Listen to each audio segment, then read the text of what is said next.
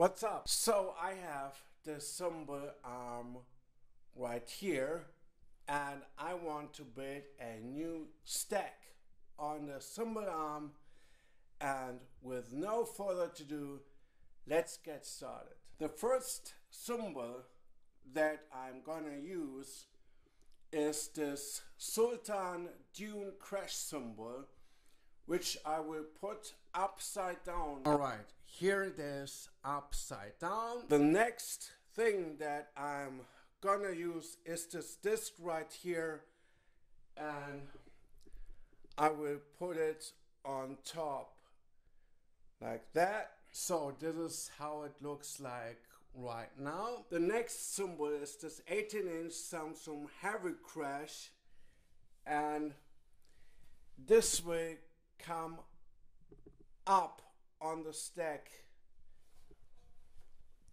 in this way.